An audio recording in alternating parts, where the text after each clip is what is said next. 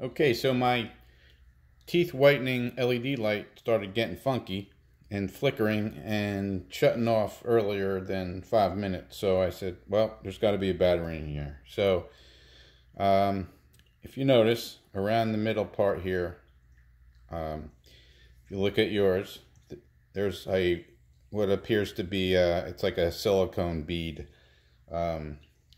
and what you need is a Dremel tool, or tool like a Dremel with a cutting edge similar to this. And what you want to do on low speed, you want to carefully go through that band.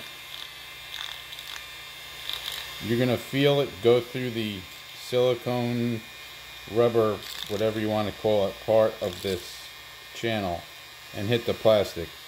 You don't want to go into the plastic as little as possible, and you want to move on after you go through the rubber.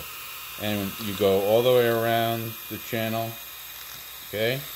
And once you're through that silicone, you will be able, lo and behold, to pull this out. This just sits on there. Just ease it off. Pull this out, slide it out, and voila. There are two batteries. These are CR2450s if you want to be ready to replace them. Now, what I did notice was after I first did this, I pulled the battery out, and when I put it back in, you're going to hear beeping.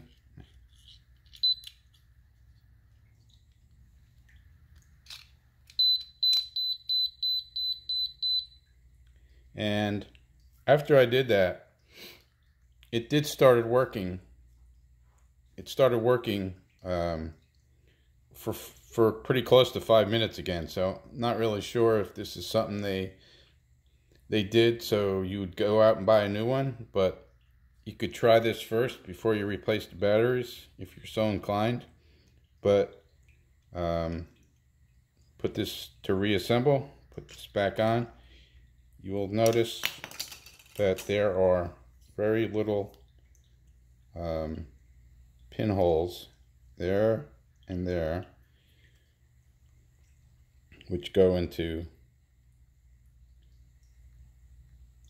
there and there. We could put that part back on after. So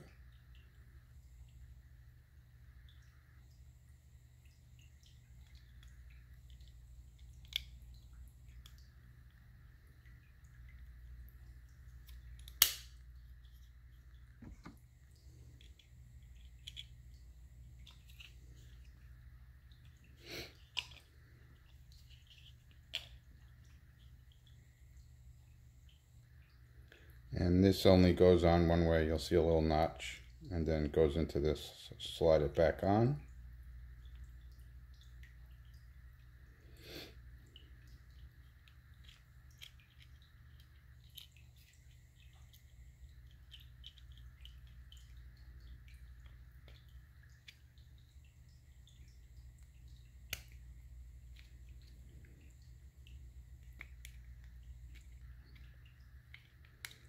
Come on.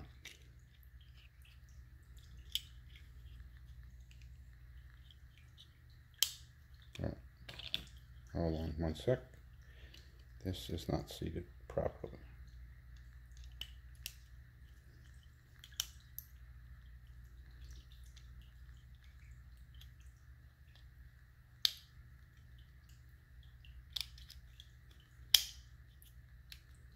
Okay, there, I think we got it now.